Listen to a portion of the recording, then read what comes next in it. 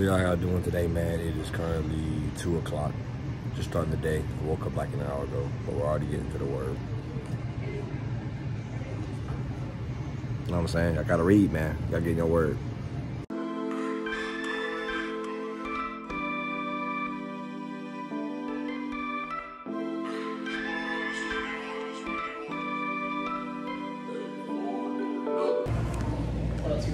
Oh, can I get cheese? And spinach. You want fish today, right? Yeah. And onions, red onions. And then sriracha ranch. Give it that and I'm all good. Get a burrito. Burrito. Yeah. Is that for here to go? Oh, to go, please.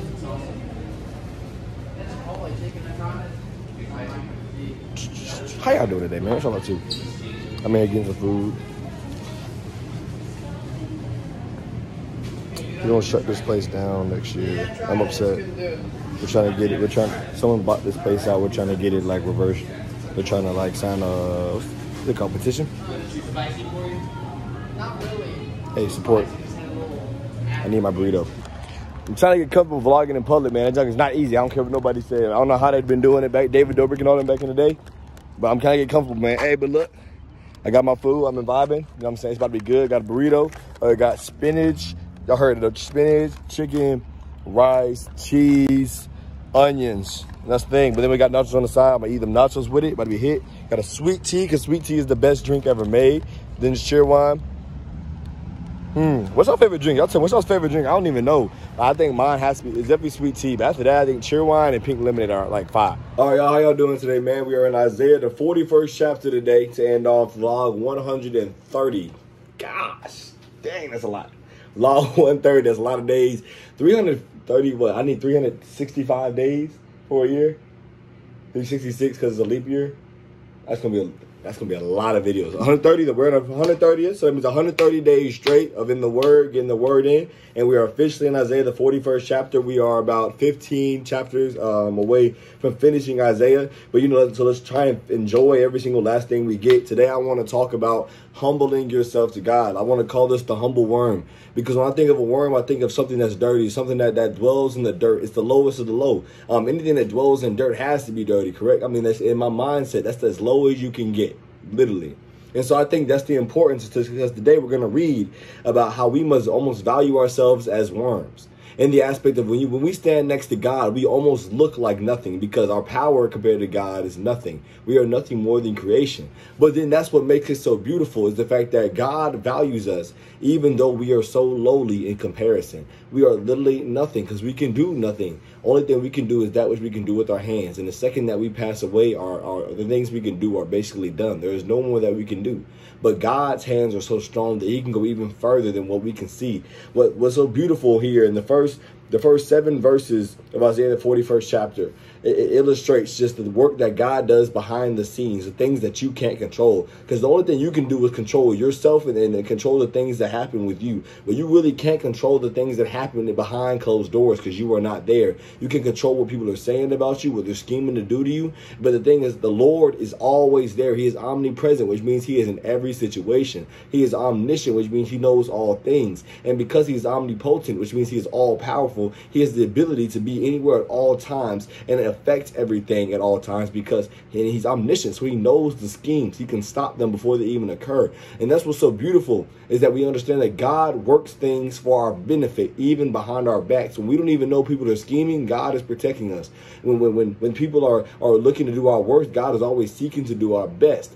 And because of that, we can have strength and comfort in the fact that God is always working on our side. But the thing is, a lot of us will not entrust ourselves to God to allow him to do that work. A lot of us lack that faith. And if you don't invite God into the situation, because he is a God who gifted us with free will, he will not impose himself upon us.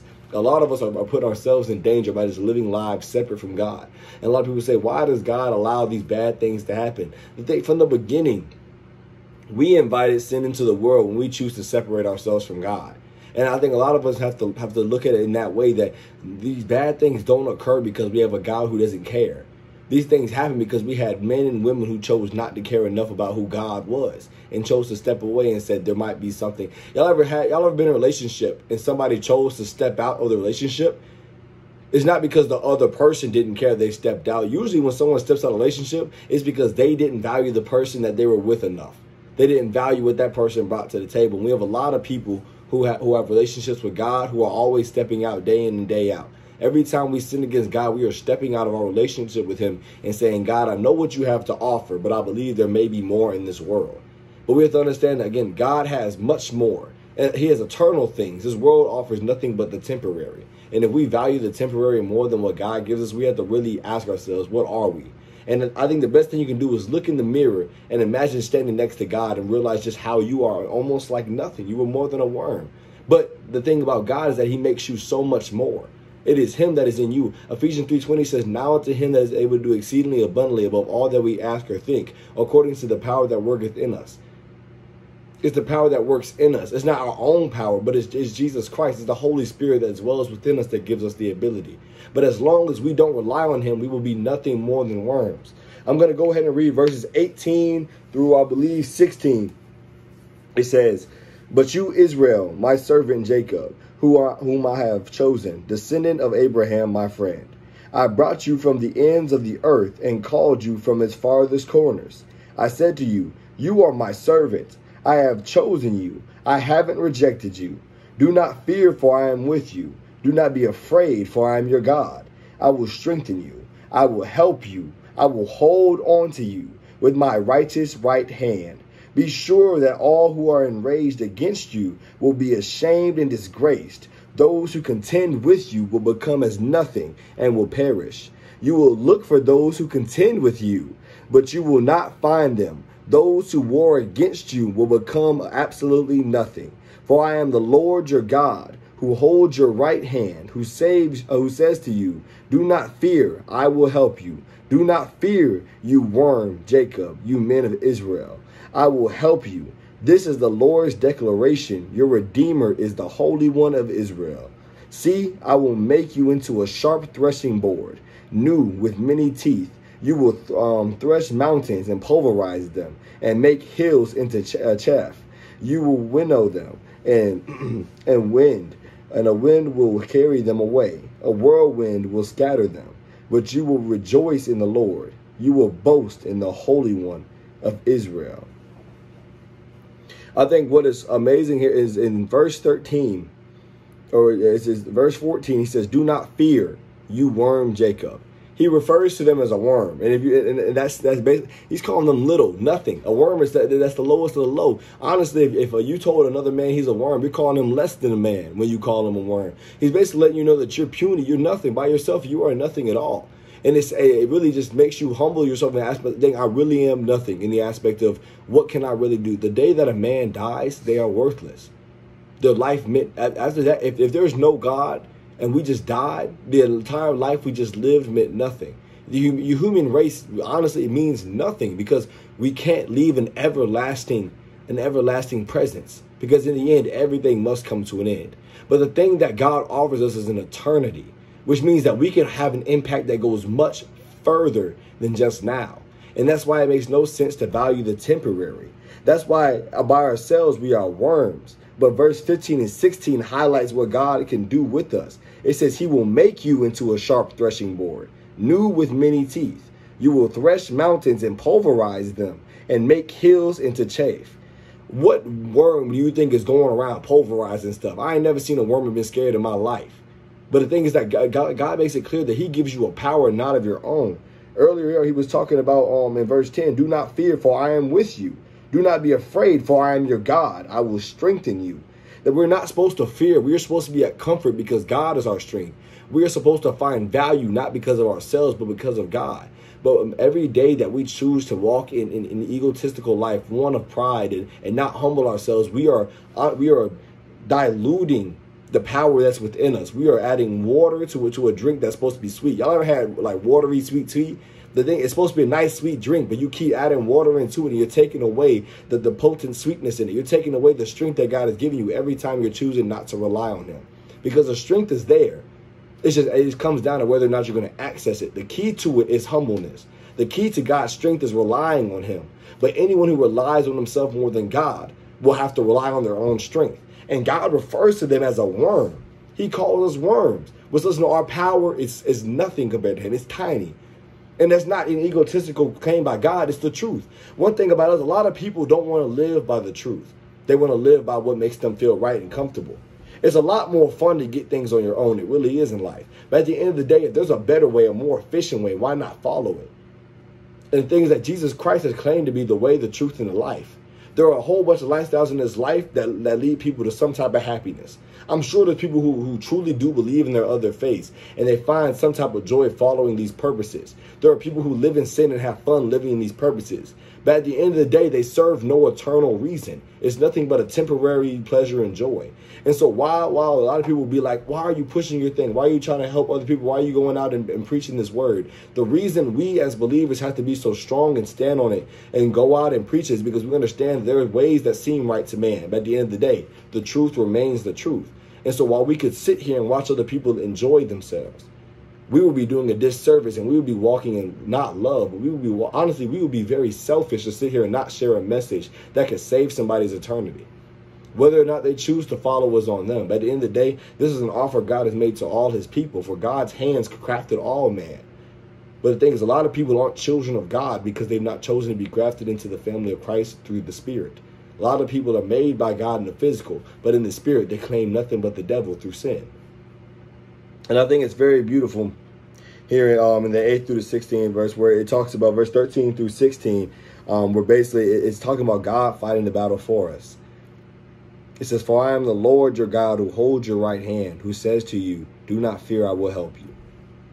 A lot of us have to just accept that help. We just have to accept God's hand in the midst of the fight, because we're never meant to fight on our own. And every single time, the verse 11 through 12 is what I meant. It says, be sure that all who are enraged against you will be ashamed and disgraced. Those who contend with you will become as nothing and will perish. When you give your burdens in life to God, your issues, your struggles, whatever they are, whether it's a sexual desire or the desire of the flesh, whatever it is, your greed, your lust of money and the things of life, when you give them to God, all our battles that we face, it'll be pulverized. It's almost like it was never there, because God will make the wrong ways turn right, and the things that try to hurt us, he will turn them into our benefit. But as long as we try to hold on to them, they will continuously hurt us. And that's why we have to just learn to trust in God, allow him to do his work in us, because we have a fantastic God who wants to do fantastic things in our life. But we must move as a humble worm and allow him to make us soar like eagles. Because at the end of the day, God is as high as it gets. And as long as we're worms, we can do nothing but affect the ground. But God wants us to do so much more in this life. But we must understand first that it must be done through him. So I say, humble yourself like a worm.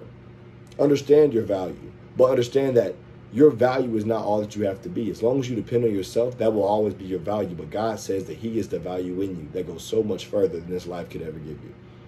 Let us pray. Dear God, I just want to thank you for the fact that you are open, Lord God, and you are there for us. You never close yourself off and never close us off from your love. You are always there for anybody who accepts you, Father. The gift, Lord God, that you gave us from the cross 2,000 years ago, Lord God, does not perish with time nor expire. We have all the way until the time that you come back. And you said you're not coming back till everyone hears your word. And if everybody has heard the word, Lord God, it means everybody has the chance. I pray that we'll accept it.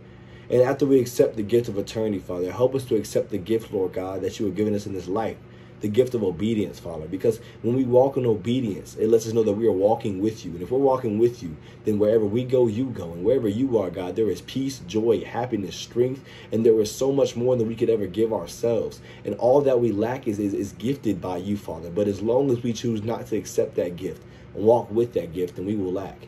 But we understand, Lord God, you are our abundance. You are our gift. You are our strength. You are our joy, Father. So we choose you every single day of life. Just be our strength, God, and get us through these days that we may be encouraged with every step we take. It's in Jesus' name we pray. In Jesus' name we all pray. Amen. Well, y'all, Isaiah the 41st chapter, log 130. That's the vibe, man. Hey, shout out to the boy Connor over there. You know what I'm saying? Room looking clean because we're moving everything out. Still not clean enough, but we can get it done. Hey, man, catch y'all in a minute. If you enjoyed that vlog, make sure you leave a like, comment, and subscribe. I pray you enjoy the vibe, man. Hey. No limit. Youngin' when they move straight out of state, ain't coming back.